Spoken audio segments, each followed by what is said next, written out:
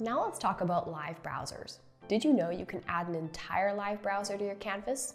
Using a browser on your Canvas in real time is not only cool, it also allows you to show your students where you get your information from or look something up on the fly. All it takes are 2 taps. Take a look. So let's say I want to supplement my lesson on the anatomy of the apple flower with information from the internet. All I have to do is select the Add Media icon, choose Browser, and type or paste in the information that I want to find. Here I've chosen a Wikipedia page about apples. I can now use the hand tool to shrink down this web browser and move it to the side of my project.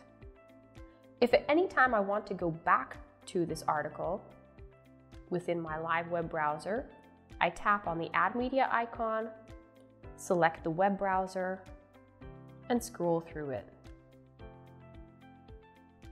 It's as simple as that.